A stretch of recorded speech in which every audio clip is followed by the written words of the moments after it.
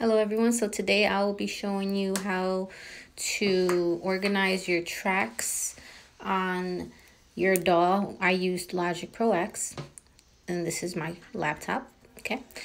And basically I'm going to be showing you how I like to organize my tracks. These here were first instrument tracks, and basically I exported them each as audio files and then put them back into the session, which makes them all look blue like that. And today I'm going to show you, see how they all say audio? That's from each of them being exported. I'm going to show you how I do it. Right now I don't have a mouse, so I'm gonna be having to do this manually. And it's okay because I like the mouse pad on the MacBook anyway, but as you see each individual track in order, you'll see how I do it. So basically I'm going to move the mouse, use my point finger to move it. And what I do is to get that right click on the mouse pad, I first use my point finger, and then I'm going to right click with my middle finger, which is the finger right next to your point finger, right? And then you can see how it gives you all these options. So I'm going to go to rename track. There, oh, there it goes up there. Okay, and this first track here is my 808. So I'm gonna go ahead and type in 808 and hit enter, and boom, it says 808. Now as you can see, the first track, it's already labeled as 808 because when I exported it as an audio file and put it back in, I already named it as 808. So you'll see that. Now I'm just going to click on this here, right? And I'm going to assign a track color. So this is my color scale there, and it allows me to color the track so that I can identify it quicker. And for my 808, I'm going to use this kind of brown reddish kind of color, because I don't know why I always use that for my 808, but that's the color that I like to use right there. You see how it's different from the others. And then I'm going to, being that it's all highlighted, like you see, once the track on the outside is clicked on, it highlights the entire track. You see that? It's pretty cool. And then this yellow thing up here, it kind of measures like where it starts and where it ends. And really cool. I'm just gonna go and click on the box again, and boom, it just colored the whole track for me. And then I'm going to keep doing it. I'm gonna move on to the second one, and I'm just gonna move the yellow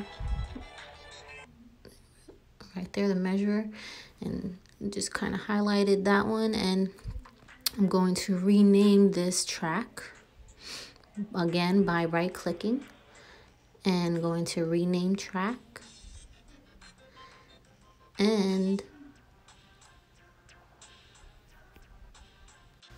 actually I kind of just went to color the track instead, but yeah, I'm gonna highlight that, and everything on that individual track is going to,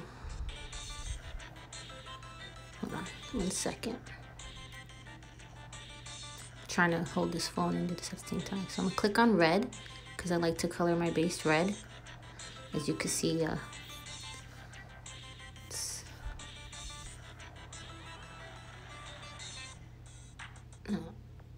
we go.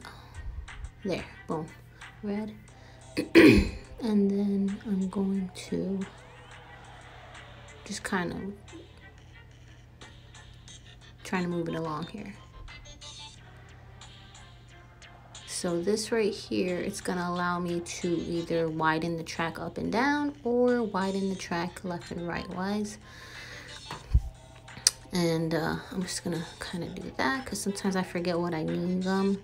And right now I just want it says bass drum by L.I.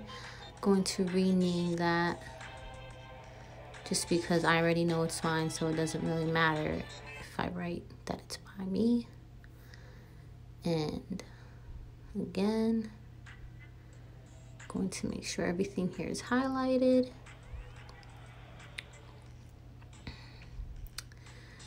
Right click. I'm just gonna assign this track color really quick. And for my percussion, I like to use purple. I always use purple, by the way, for my percussion. See? And my bass, I always use it for red because I kind of like my 808 and my bass. I like to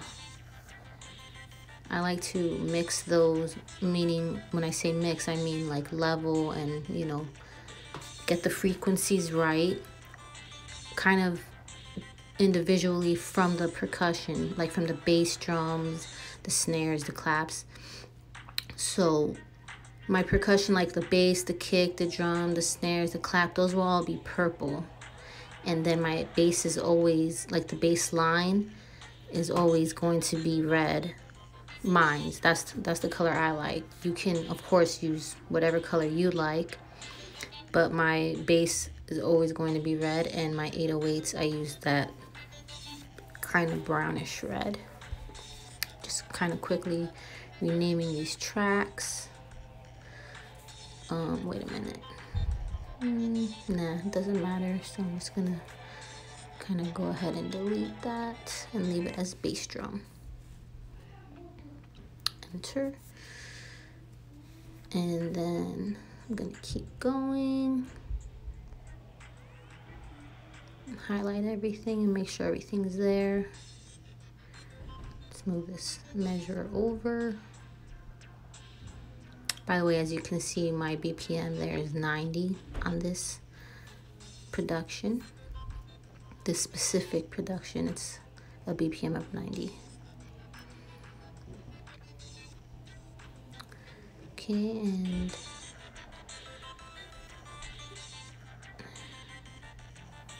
go. I'm gonna rename this one. I'm going to put kick, bass kick. Actually, yeah, I like that. I like that bass kick. Or should I do kick? Don't overthink it, guys. Like how I'm doing. Just kind of do it. Okay, enter. And then I'm going to go ahead and assign the track color.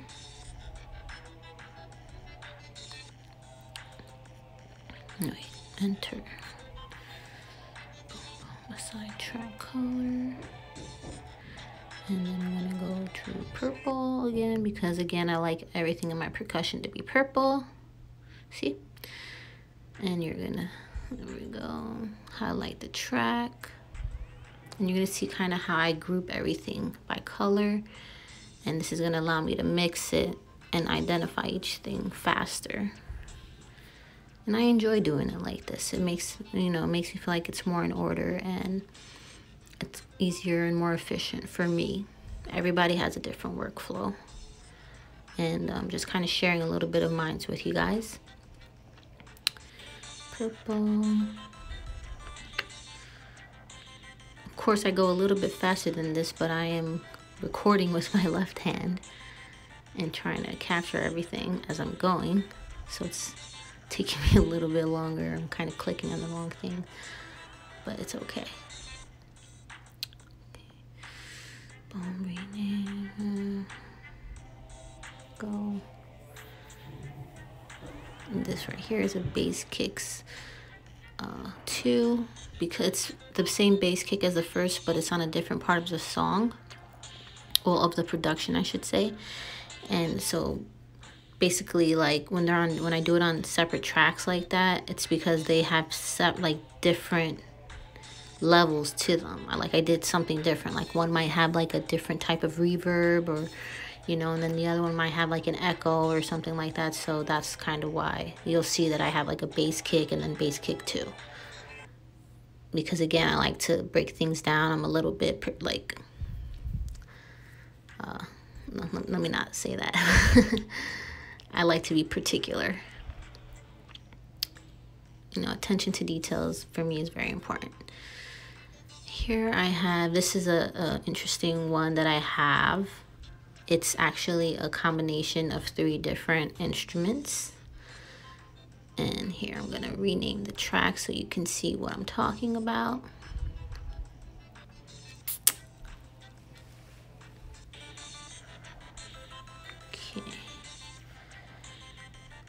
Okay, so when I soloed it, basically is because it just to quickly remind me like what combination I have there.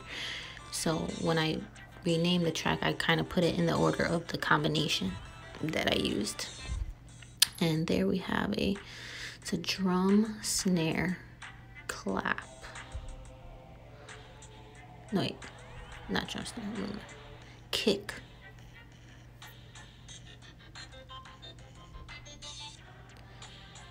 Drum, snare. Okay, yeah, so that's my kick, drum, snare, clap combination.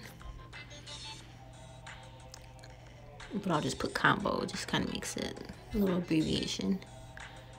And then I'm going to rename it on the track as well, so that way I don't get confused.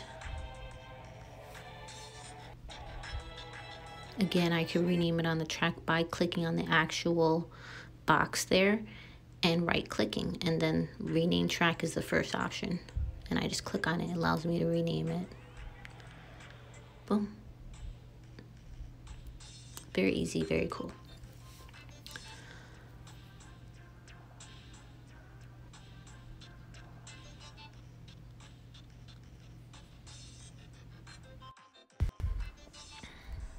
Okay, then I'm going to make that purple.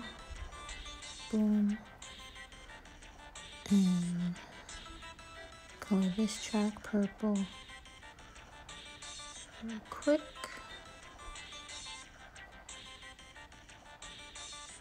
Boom. And then this one, I think this is the combo, but just to be sure, let me just kind of zoom in on it really quick. Yep. All right, so let me rename this track kick, drum, snare, clap combo 2. Remember, it's a different part of the track, so I like to keep them named separately so that way I know which one I'm controlling at that moment.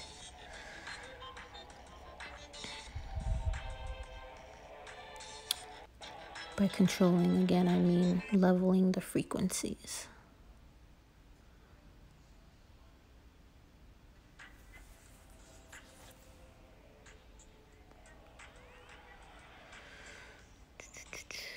Okay.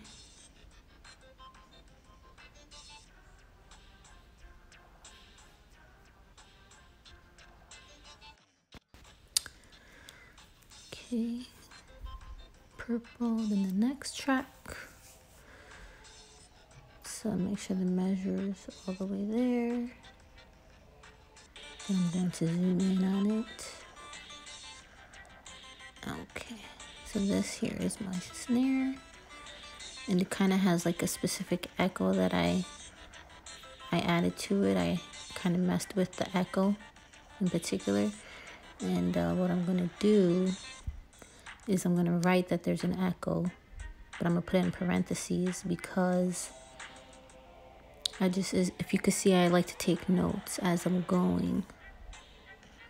So it's just, that's kind of like a quick reminder for me. Like all I have to do is look at it and boom, I already know. So that's that.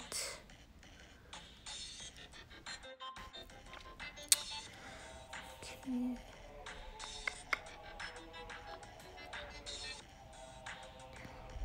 Oh, wait a minute, I misspelled that. Yeah, I like to keep the grammar right as well. And boom, labeled, and so on and so forth. So that's just, that's kind of quick quick how-to of how I do my coloring on my tracks and labeling my tracks. That way I can quickly identify what I'm leveling at the moment, and when I listen to them, I listen to them by colored groups. So I'll go like and do the percussion, which is the purple section, and I'll listen to them each individually, then all together, and then I'll start working my way to the right. So I'll show you later how you'll see the colors. I start on the left. The ones that are quickly on the left are the ones that I'm first working on, and then I keep moving on to the right.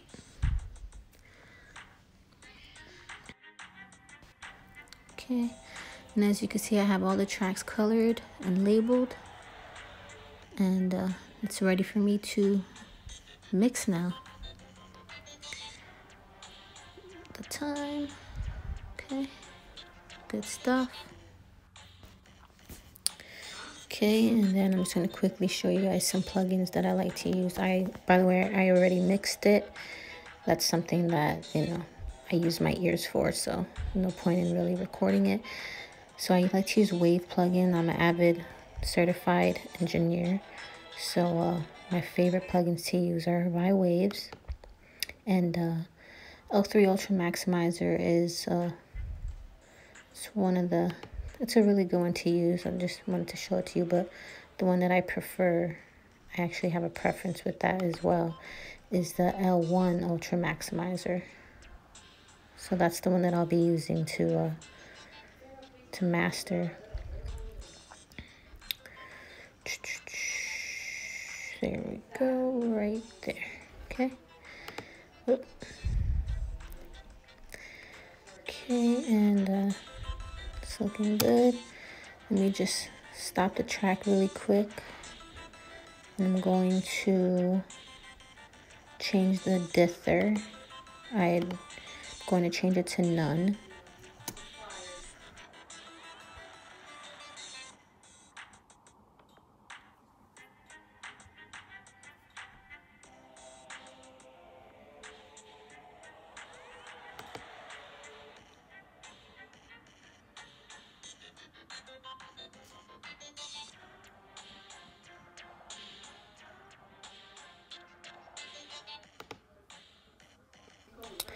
Okay, and another one that I like to use, another Wave plugin. It's a really cool one to use. It's like one of my secret weapons, I like to say. It's called Super Tap. You could do Super Tap with 2 taps or Super Tap with 6 taps. In this case, I'm going to be using the 2 tap. And being that my BPM is 90, I'm going to just change the BPM here to 90. And just so you know, BPM stands for beats per minute, in case any of my listeners were unsure about what I meant by that. And just going to turn that on. And for that delay, I'm going to use a high shelf. And then for the second one, I'm going to be using a high pass. So I'm going to select that, turn that on, and click there and go to high pass. And then before I turn on my feedback, I'm going to go to the grid and I'm going to put 8 triplets. So this basically kind of manipulates the way the feedback's going to come. I want the feedback when you hear it, it's going to come in 8 triplets. And I'm going to put a low shelf on that one. And go to the second one that I added the same plugin to. You see how I spaced those out a little bit more. These I'm going to leave right next to each other. And then on the modulation, I'm going to turn that on and I'm going to sync it to the tempo. So that way everything's on time. And yeah. Sounds good, sounds good.